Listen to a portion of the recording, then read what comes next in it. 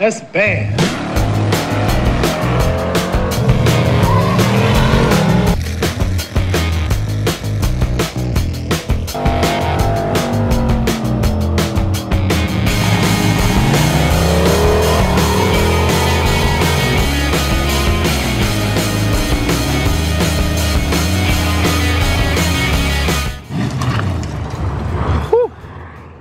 We are back in the garage again, working on the Skylark for hopefully one of the last few times before I can officially declare this thing good enough to ignore.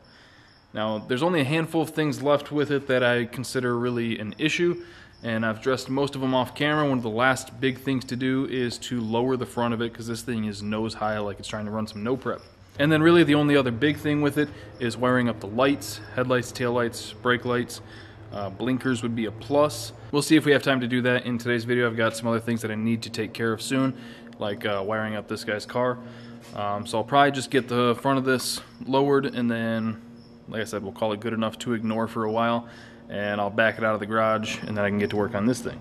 So I already got the wheel off on the driver's side here. We're not going to do anything fancy with this car. This is kind of a low buck, throw together hot rod. It does have a Gen 4 5.3 and a 4L80. We threw some 410 gears in the back ourselves. This four-wheel disc brake conversion is just pieced together with random stuff that I could find here and there, pretty much. We got LS1 front brakes. LS1 front brakes, they're off like a 2000 Camaro. The rear is just some GM metric junk that you can find at pretty much any circle track. The engine, like I said, is a Gen 4 5.3, so it does have those Gen 4 rods that are really nice. So I'm kind of unfortunate that I'm wasting them on an NA motor. For now, we'll see. In the future, I'd like to throw some boost at this thing. I do have the nitrous nozzle in the intake, just in case I felt like getting froggy. But I think most of the nitrous stuff we got rid of. So that's a shame. But yeah, I'd really like to put some sort of centrifugal on this thing. Make sure that's not hitting the pulley. We're still good there. I got a bunch of turbo stuff laying around, but I've already got such a nice exhaust system on this thing that I don't want to pull it apart to put a turbo on this thing. So I'd like to do some bolt-on boost with it.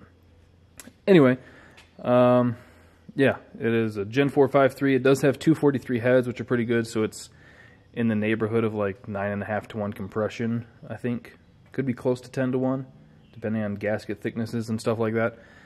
BBK SSI intake, which I got like 5 or 6 years ago from a neighbor across the street from my dad. Shout out to Andre. That was actually on the RX-7 when that thing went 9.5 at 140. And then the cam is just an eBay sloppy stage 2 cam. Believe it or not, this one I actually did legit get for free because I ordered one for the Dime a Dozen S10. That's, as far as I know, still in the truck in the S10. But there was like a scratch on one of the lobes, I think, on that.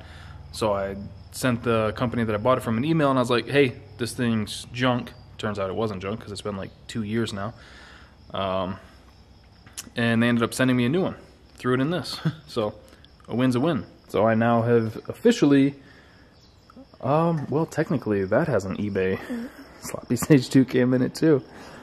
So like $350 worth of cams in 3 vehicles. This thing seems to run pretty good. I've put probably about 10-15 miles on it so far. Just cruising around, took it to a car show. That thing, it's only been running for like a few minutes at a time. And then the S10, Brandon, who has it now, Brandon actually owns that Monte Carlo over there. Brandon, who has the S10 now, has made quite a few rips in that thing. Blew up the original motor that was in it, and now it has another one in it. Same cam though, so that's tight. Anyway, I'm starting to ramble. My whole point is that this is just a low buck thing, nothing special. So we're going to kind of keep it that way. Because I mentioned in the last video that I was going to cut the springs. A few people did not like that. There are still a lot of people that are like, you should never cut springs, it fucks them all up.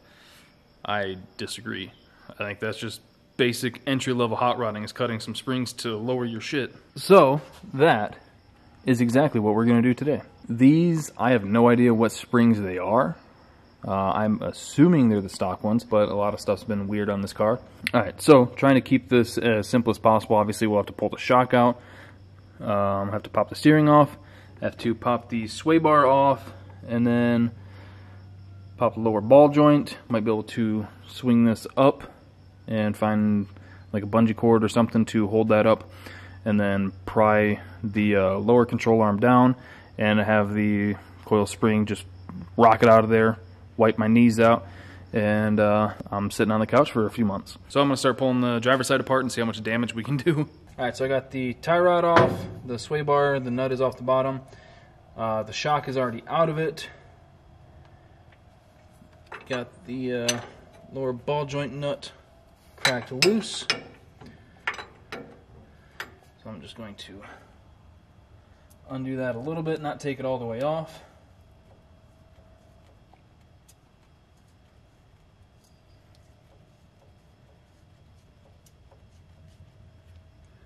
I like to go to where the nut is flush with the top of the stud.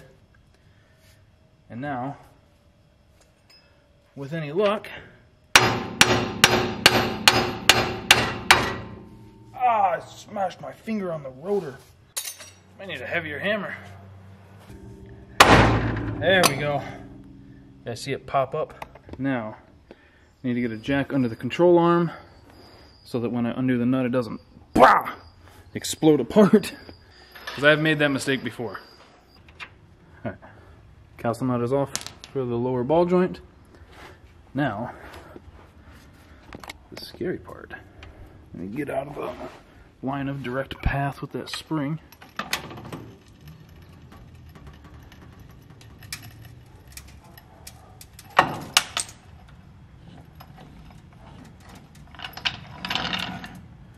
There you go. Now I should be able to rustle that spring out of there. Alright, so I got a ratchet strap to the bottom of it. I think that's about as far as she wants to go. So now I can get a pry bar in there and pop her up.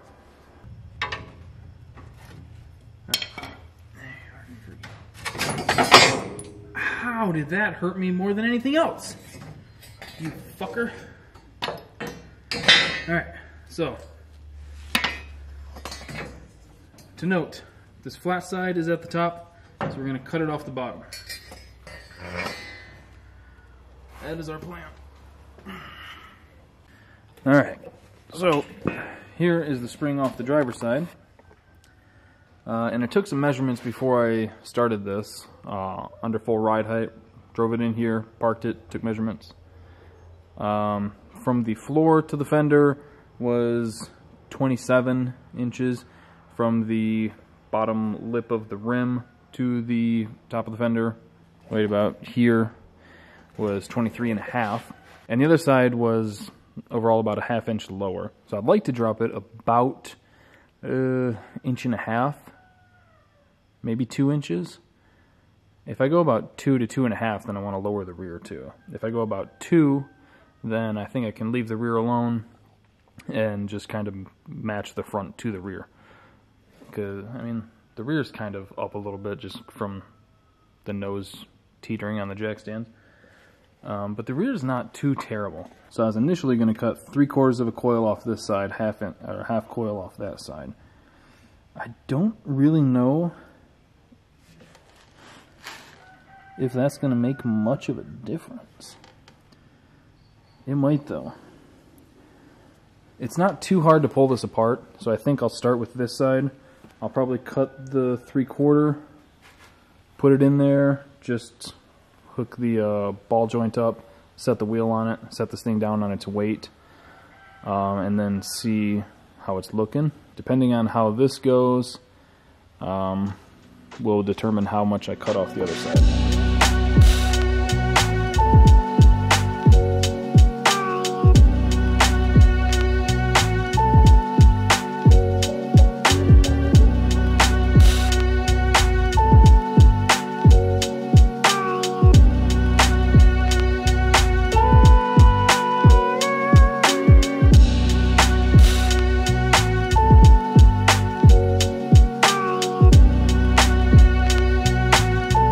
Throw it back in the car, see how everything fits. Alright, got the spring in, lower ball joint hooked up, wheel is on. Now, the moment of truth. Let me get things out of the way here. Let's see how it sits. Let me make sure that this tie rod isn't going to get stuck.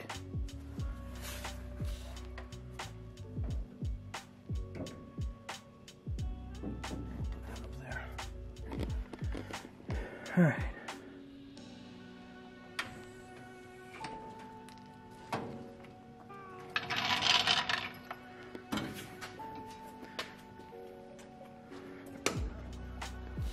Can't actually tell if it's any lower than it was.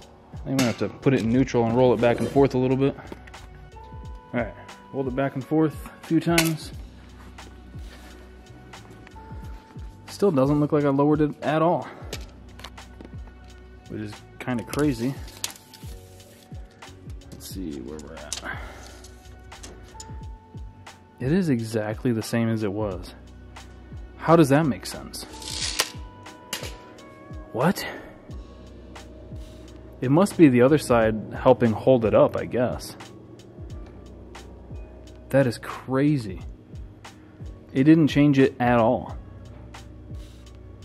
Huh? Alright, well, I'm going to pull this side back apart, I guess. And I'm going to cut probably another half coil off of this side. And then I'll just do one full coil off the other side. And wherever it lands, I guess, at this point. Because it is, you guys see, it is humid in here. I know it's not as hot as some of you guys down south, but man, the humidity is horrible. And I have to turn my fan off when I start filming so you guys can hear what I'm saying. So yeah, I'm just going to pull the side back apart, cut another half coil off this one. That'll put it at 1 1/4 coils, and then I'll just cut one full coil off the other side, and wherever it lands, it lands. If it's too low, I can put one of those spacer blocks in there, and we'll just not worry about it. This car doesn't need some crazy suspension. It's just a cruiser for now. Yeah, so I just want it to look good. Alright, whew. I don't remember touching my face so much. Alright, got the car all back together, both sides done. Cut one coil off the passenger side. Like I said earlier, about 1 1/4 off the driver's side. Let's lower it down.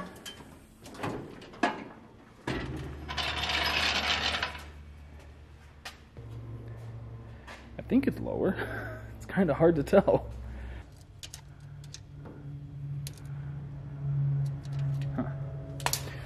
Let's roll it forward and backwards a bit, let things settle. So I'm just gonna pull the car out. What the hell is dripping? Oh, brake line. Okay, well, at least it was on the glass, I guess.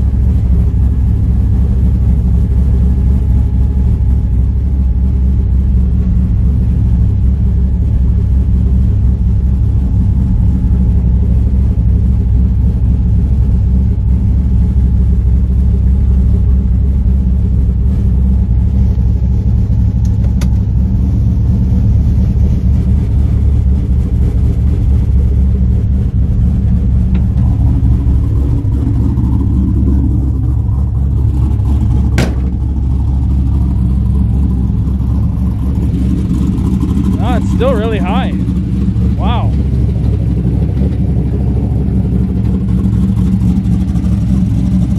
That's crazy. You cut a coil off and you can't even tell.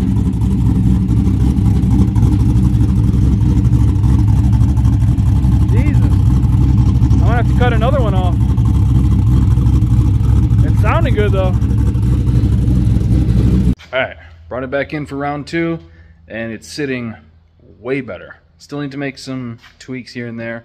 Down the road, I do think I'm going to get some different springs for it. Right now we're just kind of trying to manipulate the stock springs to get by in the looks department. But yeah, down the road I'm definitely going to get some different springs for it. Maybe some coilovers if I decide to keep the car, which right now, I don't know. Money would be nice, but when am I going to be able to buy one of these cars again? So yeah, check that thing out. Way better. Way better.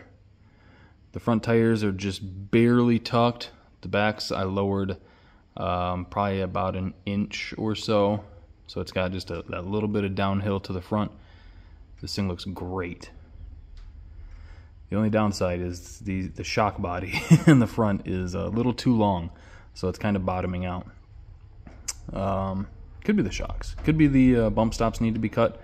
I don't think that though.